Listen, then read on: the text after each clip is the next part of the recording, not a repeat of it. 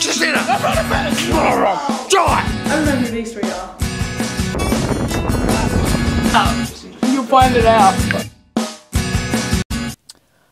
So this video is actually my year 11 stand-up performance. It was the first one I'd ever done. It was rather nerve-wracking actually. It was quite insane. I think it went well. It inspired me to do my next one, which was Stupid People. So yeah, I hope you guys enjoy it. It was my very first one and I was very nervous, and yeah, enjoy, I suppose. Oh my god, so thank you. My name is Siobhan Stopianos, or you can call me Stopianos for short, or Jay if you're really lazy.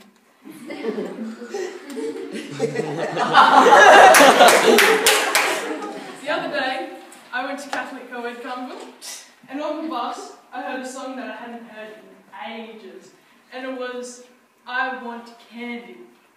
Now that song got stuck in my head all day, but only that partial 10 seconds where it just loops and loops and loops.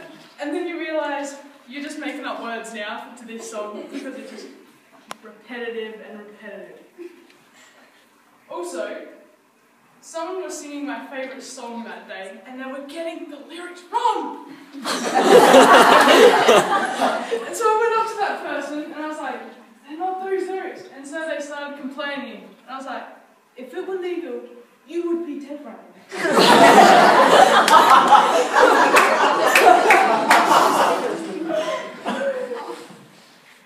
Sorry.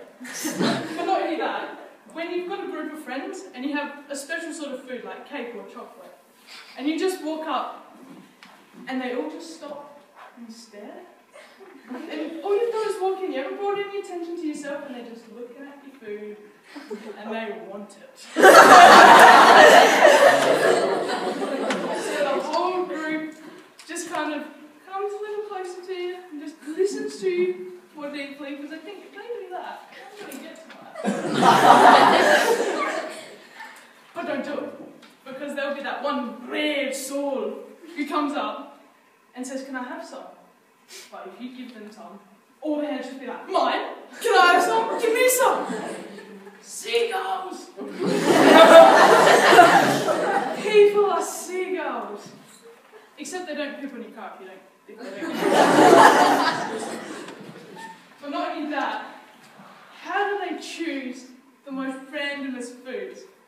Milk, for instance. What was that guy doing to figure out that milk cows produce drinkable liquid? Like, just think about that.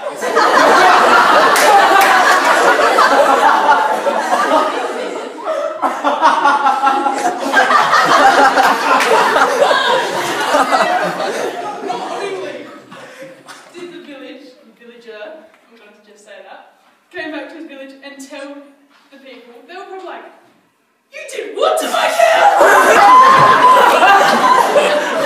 That cow saved itself for his bull, and that's probably why Montgomery's sheep was in a fetal position in the corner. But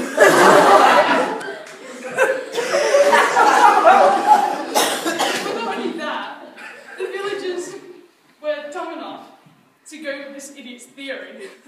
And so they probably wanted to feel in this house just chilling like, yeah, making some grass, yeah.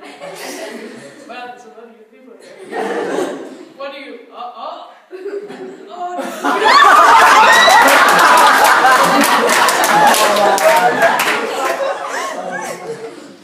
just that, any food. For instance, how hungry do you have to be to go, bugger it, I'm going to eat that animal's testicles? Really? I'm sure there's plenty of meat on that animal, and you don't have to go that far. But I think the worst part is when people describe how it tastes and the texture. But I got a quote off the internet. It says, I have only eaten bull's testicles once. They were simply coated with black pepper and grilled. They are not a terribly interesting meat. What meat is interesting? Just air a steak fillet, how intriguing!